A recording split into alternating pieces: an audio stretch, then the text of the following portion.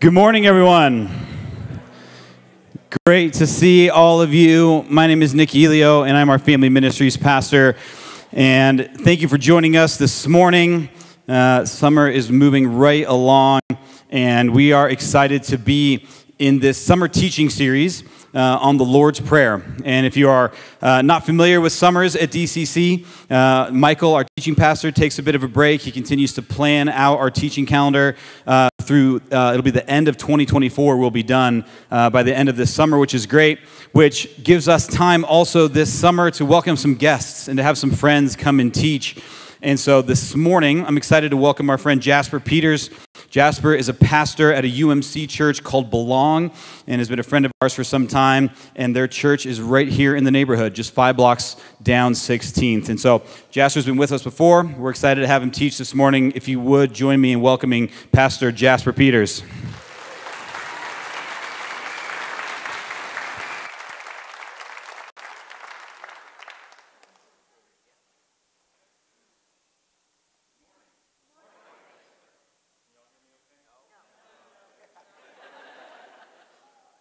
Blame me. It is me. I am the problem. I'm so grateful to be with you this morning. Y'all are some of my favorite people and have been individually and collectively so encouraging to me and our ministry Belong. Sorry if I'm a little loud. Well, I don't want to... I get excited. I'm excitable. I've learned this about me. You'll learn it also. I don't want to hurt you in my excitement. That said, As Nick shared, my name is Jasper. If you're talking about me, you can use words like he and him, and I'm the pastor at Belong Church just down the street, and we're so grateful to be neighbors. There's a reality here, though, that if some of you are visiting churches, you may have visited my church, and you may be visiting this church today. It doesn't need to be awkward. People do that. I'm not mad. We're neighbors. It's okay. We're here this morning to talk about prayer, and we would be remiss if we just filled the space with words. Earlier, we were invited to be fully present in this space, and I think that taking a moment and a breath and a space for silence. If you know Howard Thurman, sometimes he would start a speech with silence. Sometimes 5, 6, 7, 8 minutes of it. Y'all might walk out or get real anxious if I were to do that. I'm not going to do that to you, but I do want to invite us to just take a moment to be here, because I want to ask you, do you know where you are? I think you probably do, but do you know that you are in the house of the Lord? When I was young, my mom had to point out to me in church, sometimes my ADHD would show up and I would be like humming or whistling in the back row, just in my own world, and she would say, Jasper, pay attention, you're in church. Now, I don't need you to pay attention. I don't need you to feel like you're in a classroom, but I do want you to pay attention to the fact that you have been invited into fellowship with God's people this morning, that you have been invited away from your normal routine and into a place where things are different and people are different, and what we are after is a little bit different. So for a moment, can we appreciate the silence and appreciate who God has brought together this morning? Look around and see Christ's body. Exactly.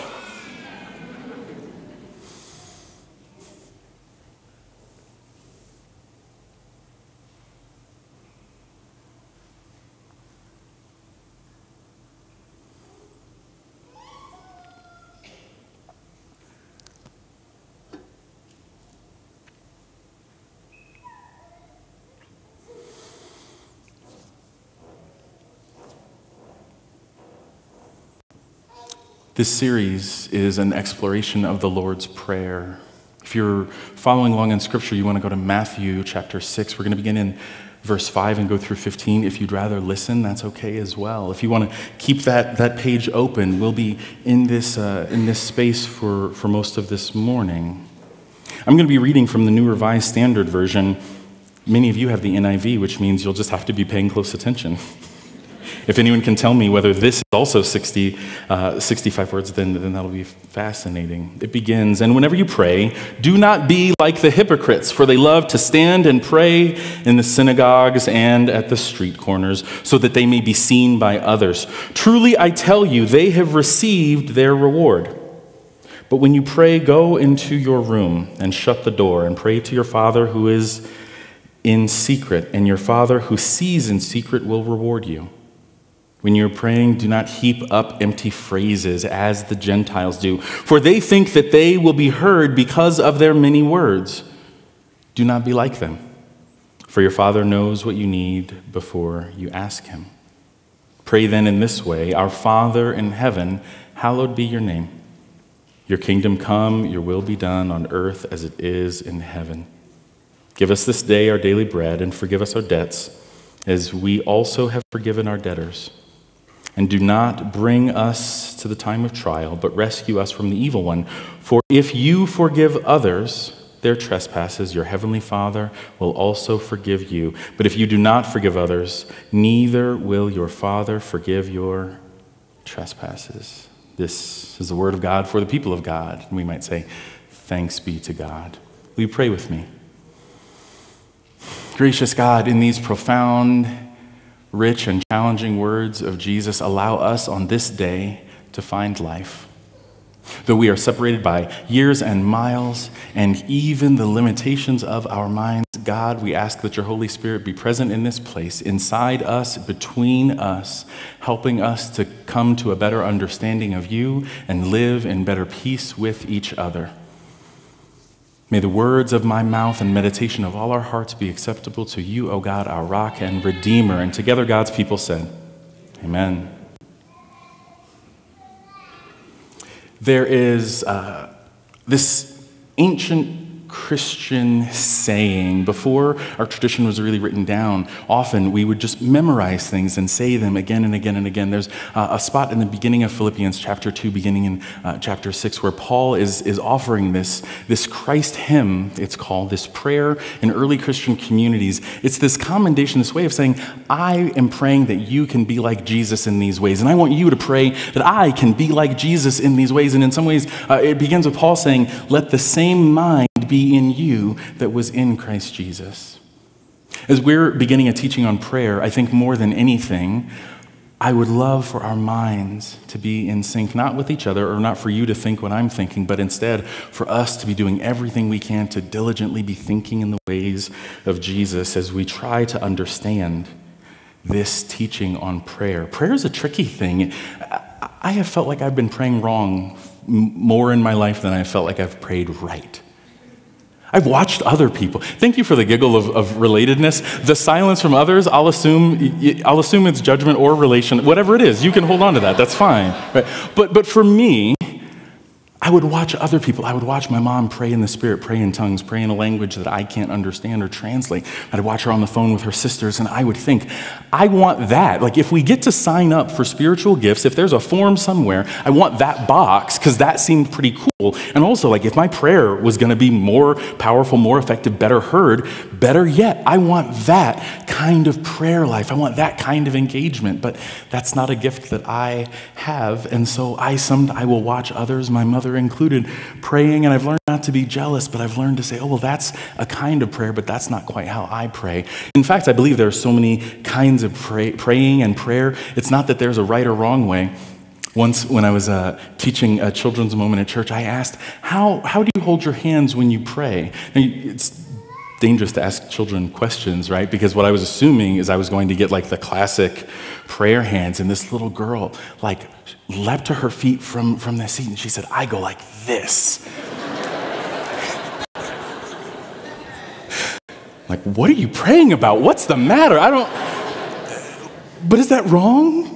I didn't want to tell her that was wrong necessarily, but our approach to praying can be varied, and I think that that's why this teaching shows up in the midst of what Jesus is saying. If we're looking at the whole teaching, it's worth noting that Jesus is talking to a group. It's his first major teaching. It's this establishing moment for him at the beginning of Matthew. And in fact, if you're looking for the edges of this teaching, it's a long teaching. Jesus goes from chapter 5 to chapter 8. He continues teaching and teaching and teaching and laying out a foundation for what would be the Christian life. It's worth noting that the first thing he did after all of this teaching, he stood up, he walked down the mountain, and he healed someone. It's interesting for me to hold that as the thing that comes after, but right here in the middle of the teaching is a teaching concerning prayer. I think Jesus understood that we are tempted to pray in the wrong ways. And it's not about like this, right? It's not about how we're holding our hands, but instead it's about how we position our heart. We sometimes are praying vending machine prayers. God, if I do this, will you give me this? If I do this thing to please you, will you offer me this other thing? And it leaves us with this question: who is prayer for? Is prayer for God? Is prayer just for me? Like, is it just like walking and like exercise? Like, it's really not good for anything except maybe my health. Is prayer for other people? Is prayer something that I'm doing really, I just need to be focused on other people? I want to spend some time thinking about this for a moment. Who is prayer for? Have you ever not prayed a prayer because you didn't want to bother God? Am I the only one who thinks? It's like, is this the level that I want to bring to Jesus? I'll just tweet it instead. Right? Like, this is... I love it when I know that I'm a misfit, but I'm not alone, right? Like, there are things that I know are concerning me, that I know are weighing on me, but for some reason or another, I decide I don't know if I want to take this to God. Is this something that God's even going to care about? I don't want to bother God, but in reality, often I'm really hiding from God. There's stuff I don't want to say, because if I say it out loud, it's real, or if I form the words in my mind, it's real, or if I have to pray about it, it's really a problem, versus something I hope will simply disappear and just stop being an issue for me. I might not pray because I don't want to bother God, or I might want to hide from God, or maybe I just don't know what to say. Hi, God, how was your day? Feels strange, right? Like, what is it that we're saying, that we're after when we are praying? And in reality, when it comes to God, I sincerely believe that God simply wants you to be present. God doesn't want to know that you have properly filtered your worries and only brought those that are sufficient. God is not bothered by you simply saying, God, I feel your presence in this moment and I want to be attentive to you. And I don't need anything and I don't need you to fix anything. I just want to be present with you. That is absolutely a valid prayer that you can pray, and it doesn't have to be fancy. And as our scripture says, we don't have to pile on heaps of words and be like those hypocrites. You can simply say, God, I recognize that you are everywhere and you are in everything and you are in me, and right now I am with you. And that helps and that matters.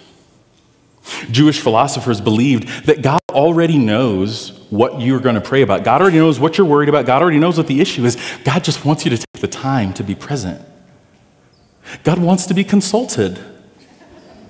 Maybe before Twitter even, right? Like God simply wants us to be willing to be in conversation, because so many times we're not, or we tell ourselves these stories that our relationship with God isn't big enough for that problem, or that God's grace isn't expansive enough for this kind of concern. We tell ourselves these little lies and these big lies over and over and over again, and in truth, God simply wants to be in relationship with you, in conversation with you. God made you on purpose so that there could be a relationship between you and the one who made you. It doesn't matter if your hands are wrong or your heart feels sideways. You can simply be present with God. We absolutely pray for God in the sense that we are praying so that we can be in relationship with God, and that matters. And there's this thing, by the way, that happens when we're praying, when we're in that constant conversation with God. There's a philosopher named Friedrich Schleiermacher. It took me 2 weeks in grad school just to memorize how to spell his name, and it took the full 10 weeks of the course for me to understand what he was after when he would talk about Christ consciousness. And it took 10 full weeks of reading translated German theology to understand one of the most beautiful ideas that I've ever been presented with. And it's that Jesus in his life, in his ministry, as he's walking around, as he walks up a mountain in chapter 5 and sits down so that he can teach a great big group of people, Jesus was in prayer constantly. Jesus was in conversation with God constantly, so much so that he was always doing what God wanted him to do. He would say what God wanted him to say. He would pray in the way, he would heal in the way, he would move, he would walk. Every bit of how he moved through the world was in light of his relationship with God. This is what Schleiermacher calls Christ consciousness. And for me, I only have a handful of moments where I really feel like the presence of the Spirit, everything was working in the right way. Have you had those moments where you feel like, I know, for this 10-second period, for this 15 minutes, for this day that I'm here, I am the right person in the right place at the right time? It's that. Imagine if your whole life was that. For Jesus, a life of prayer means a life of presence with God. It means a life where your whole mind is surrendered to God, where God's consciousness is your consciousness, where you are constantly saying, God, what would you have me do? How would you have me be? That sounds exhausting to me right now because I'm not yet perfect, because I'm still working on this. I'm still learning to be like Jesus. But when I am at my best, I am asking God what God thinks, and I'm telling God what I think, and I'm in constant relationship. So yes, there's a way in which prayer is for God, but it's also for us, because it helps us to be in relationship with God. It helps us to follow after Jesus in that way. The more that we pray, the more that we ask God what God thinks about the world around us, about what we're up against, the more that we do that, the more that we engage in that practice, the more that we will be like Jesus, that we will have the mind of Christ, surrendering to God, letting our actions be in line with what God would have us do and who God would have us be and say and know and feel, all of that. Suppose that I get better at that thing. Suppose that I get better at the surrender, at the Christ consciousness, better than I am today. Let's say I'm great at it. Let's say I am walking through the world in perfect relationship with God. Do I need anyone else at that point? I mean, I love my kids. They can hang, right? Y'all seem lovely. I'll come back next summer maybe, right? But like, do I need other people? If I'm doing the right thing, is there something about this relationship with Jesus that requires me to be in relationship with other people? A few moments ago, we sat in silence, not with your eyes closed, not asking you to look down, but asking you to look around at other people. About 5 years ago, I had the opportunity to visit Palestine and Israel and be in some of the places where Jesus and his disciples were, and actually got to visit the place described in Matthew 5. In preparation for this message, I actually found my journal that I had with me in Israel, and I remember going to this mountain and thinking, that is not a mountain because I'm from here and I'm judgmental in that way, but this beautiful sloping hill. But I share that for a reason though. Jesus went up the hill because the crowd following him was so big. There was not a conference hall. There was not an auditorium, an amphitheater that they could find. So instead, he found a place where naturally, the way that the landscape was, it would gather his voice and carry it to all of the people because there was one teacher and many people listening. Keep this thought. If you have a favorite podcast, let me ask this, or radio show, do you ever sometimes feel like you're actually friends with the podcast host? I'm going to go too far. Do you sometimes talk back to them? Okay. This is called a parasocial relationship, right? These are not real relationships like you have with each other. This is a relationship that in your mind and your feelings, it feels real. It feels like a really substantive connection between you and that person, and yet they don't know you. And if you are having a bad day, they are almost certainly not going to be the person that you call in that moment. I recognize in moments like this, I love making connection and looking at you, and I am trying to speak to you, and yet I am one person and you are many. I'm imagining these people sitting on this sloping hill, straining and struggling to hear every word as it's amplified past the people in front of you, going to the people behind you. And these people are trying so hard to focus in on the words of Jesus, believing that he has a message for them. I'm wondering if they missed the fact that they were in a body of believers already. They were surrounded by other people in that moment. And in that moment, other people might have just been irritating, right? Other people is like the guy who's too tall and I can't see, and then for me, I have to say, I since I hear little voices from over here, I don't at all mean to pick on you. It's my favorite thing. It's what lets me know that a church is alive when I hear kind of little voices around. Also, I know others might get distracted sometimes. Can you imagine how irritated people would have been if they couldn't hear Jesus because of a baby? Or like the guy over there who keeps saying, yeah. I'm like, I'm trying to... Other people, there's a world in which other people might seem like the barrier between you and your relationship, your ideal relationship with Jesus. If it wasn't for these other people, I might be able to get closer. And for some of us, we frame our faith as a story starring me, in which I am the hero, in which Jesus has come to rescue me, and everything ought to work out for me because I'm the hero of this story, and we forget. One of the most important things that I want to share with you is that when we are people of faith, it is not a single person sport. It is a team sport. It is a group endeavor.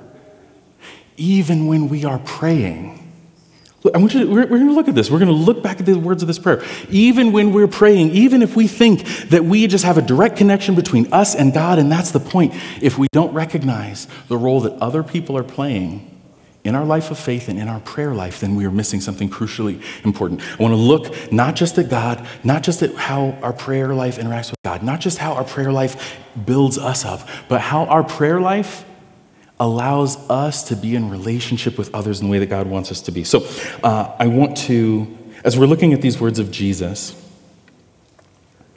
I love that when Jesus says, pray in this way, our Father, give us this day our daily bread. Forgive us as we... Do you see what I'm saying? There's collective language and understanding here. It is not, God, I need my daily bread, and if you do that, then we're good. It's God, we are a people who need to be fed. And if there is hunger among us, we are not whole. And if there is hunger among us and also plenty among us, then we are in broken relationship. Jesus, from the jump, is inviting us to recognize we're not just praying for us. We're not just praying so that we can be closer to God. We are in relationship right now with other people. There's another place in the gospel where Jesus says, if you are at the altar, you have prepared your sacrifice for God, you are at the altar, but you remember that there is brokenness between you and your sibling, you are to abandon your sacrifice at the altar and run to be reconciled with your sibling. In Romans 12:18, Paul says, as much as it is up to you, and as much as it is possible, live at peace with everyone. We are constantly being invited into reconciliation, but our temptation is to view this world as a story starring me about me, and all I want is what I need from God. All I want is for this vending machine to work the right way. If I put my part of the bargain, then God's going to be faithful and give me what I need. All the while, it's possible to forget that we were born into community, and we are constantly being invited to remember God cares about us. God's salvation is for us, not just for me. Our Father in heaven.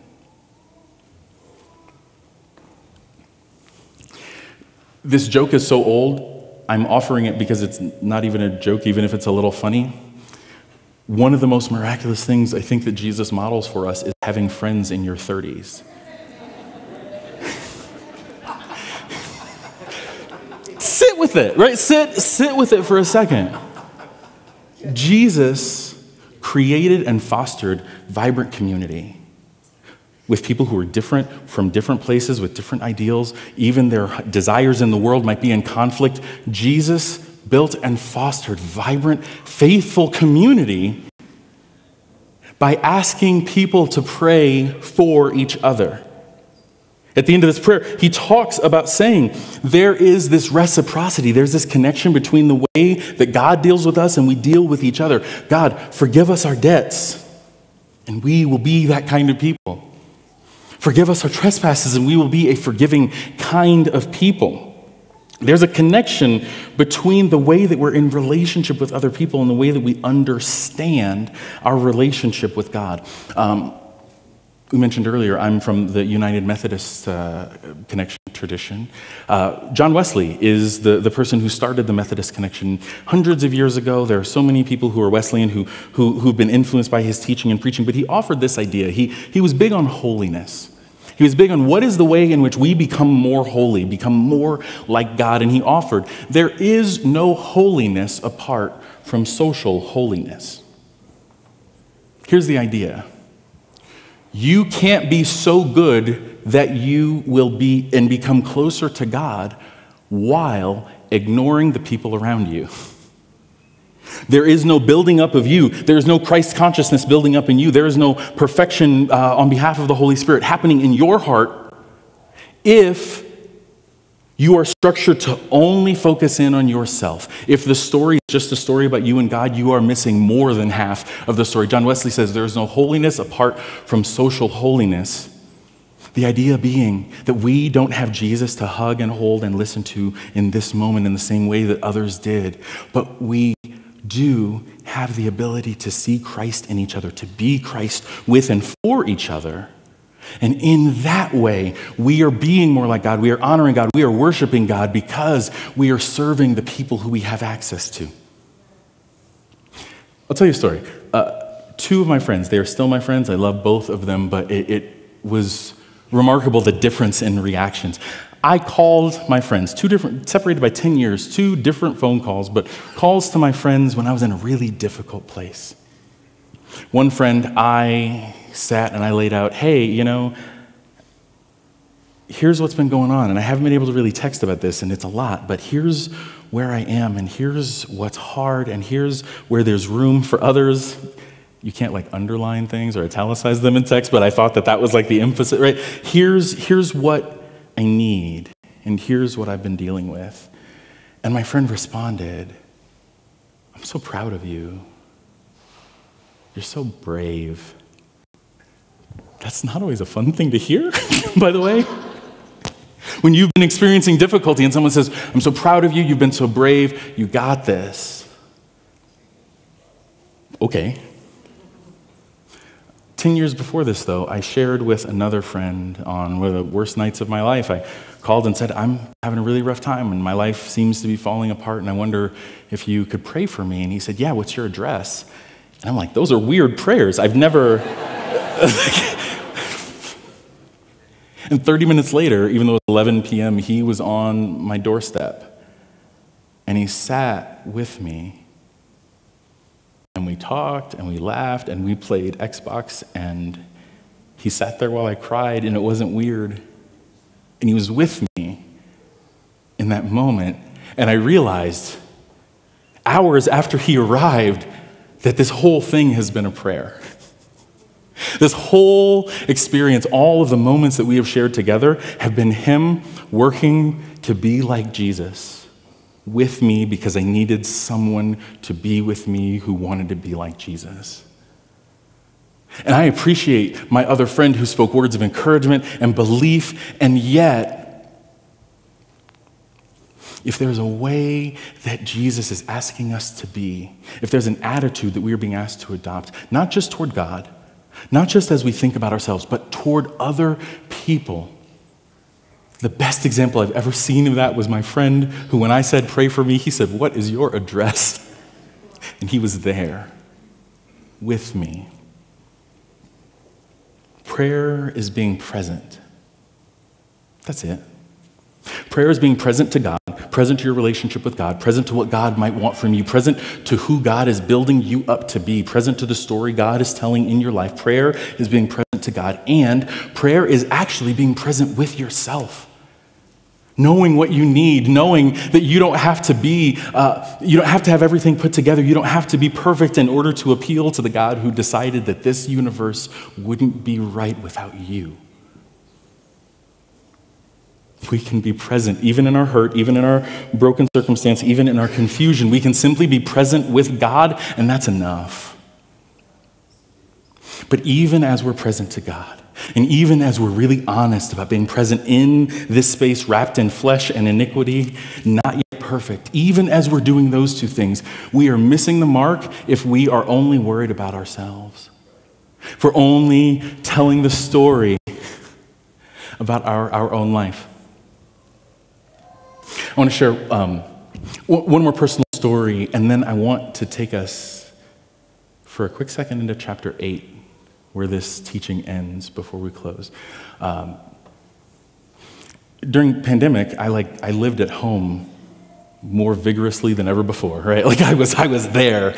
And so I'm working and I'm looking out the window, and I notice I've got a neighbor who's wearing a Batman shirt, let me be clear, like a 1989 Jack Nicholson as Joker, Michael Keaton, like the yellow, like a Batman shirt. And so I saw him and he's running by, and it was just a nice thing I noticed. And then the next day I noticed him running again. A couple days later I noticed here's Batman running again. So it became a fixture in my life, in my home. Here's Batman running. And even recently I mentioned to my son, I was like, dude, Batman's getting faster. Like, he's really getting after it. I'm proud of my anonymous neighbor. Went to the park the other day, and another kid is playing with my kids, and I'm talking to whoever this stranger is, like a single-serving friend, someone who I don't think I'll ever see again, chatting with him. And we say hello, and then we're getting ready to depart, and my oldest son, who's an introvert, says, hey, do you live around here? This stranger, who I was fully prepared to let sink back into obscurity, right? And the guy said, yeah, I live right up here. I'm always running around. So I said one of the stranger things I've ever said to a strange man before. I said, are you Batman? And and the words came out before I could actually frame them. I said, are you the guy who wears a Batman shirt all the time when you're running around? He said, yeah. And I was like, man, you've been getting faster. Good job. I'm encouraging him. And he said, thank you. Actually, about 2 years ago, I had a heart attack while I was running. And it was a really scary thing, and my life really had to change drastically. And so now I'm still running, but I can't go too fast. But my doctor is working with me. But I'm grateful because I'm pursuing my health. And I stopped in that moment and I said, I could have had this moment slip by and never made that connection, never known that. And I would have allowed that person to just be a fixture in the background of my life, and that's fine. There are people who live in that space. But now, that story, it woke me out of my sleep, and it helped me to recognize that as much as I'm concerned about my story and what my kids are going to do and how I'm going to do things and everything I'm worried about, there are people around me living full lives, living sometimes difficult lives. Sometimes there's tragedy happening right in front of us, and if we don't ask the questions, if we are not in relationship, if we have not asked God to tune our hearts so that we can be sensitive to the needs of the people around us, we're missing it. We're missing it. There's no amount of relationship with God that makes up for that. There's no amount of fully matured, present, I'm great that makes up for a lack of other people, other relationship, concern for others, praying for others. Are there people who you pray for? Are there friends who you pray for? Are there friends who pray for you? And if not, that's okay, but get you some. Go after that. Pray for that. Actively work on that as a part of your life of faith. Don't just dive into the scriptures and be building up your knowledge and wisdom without building up your relationship with the people around you. So as we prepare to close, I want to jump ahead to chapter 8 for just a quick second. I know you all are going to spend a lot of time in this teaching this summer, and you'll have time to continue to explore and view this teaching from many angles, and I'm grateful for that and grateful for you. In Matthew chapter 8, verse 1, it says, when Jesus had come down from the mountain, great crowds followed him. There was a leper who came to him and knelt before. I'm going to pause. Here's what I want you to do. I want you to think about everything that we've just been talking about, a life of prayer put into action in relationship with other people, and simply hear this story of Jesus. He came down from the mountain. Great crowds followed him. There was a leper who came to him and knelt before him, saying, Lord, if you choose, you can make me clean. Jesus stretched out his hand and touched him, saying, I do choose. Be made clean. Immediately his leprosy was cleansed. Then Jesus said to him, see that you say nothing to anyone, but go and show yourself to the priest and offer the gift that Moses commanded as a testimony to them. I want you to think about this. Through all the teaching that Jesus offers about prayer and so many other aspects of our life of faith, the first thing he does is he walks down the mountain knowing that this whole crowd who's listening attentively, struggling, straining to be with him, to hear him, to learn from him, this whole crowd walks down the gently sloping hill with him, and he models, he puts into action the living of this faith.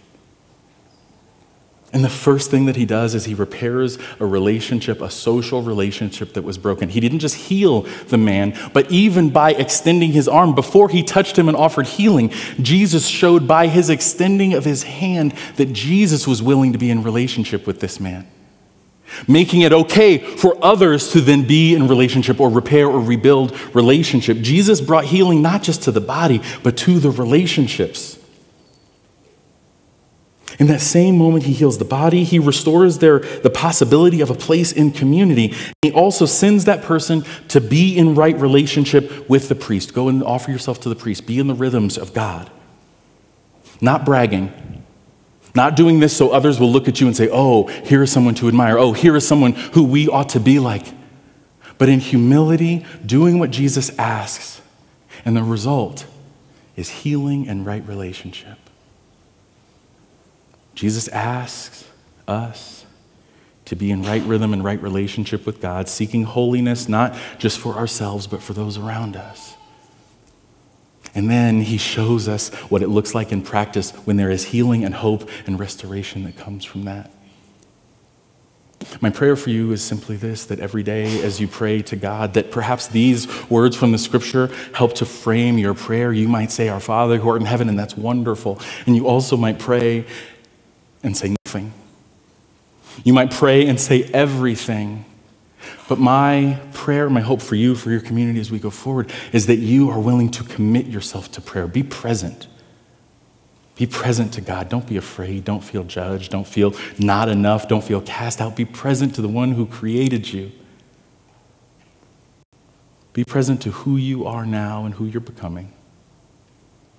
And be present to those who God has put in your care, in your midst, with you in relationship. Let's pray.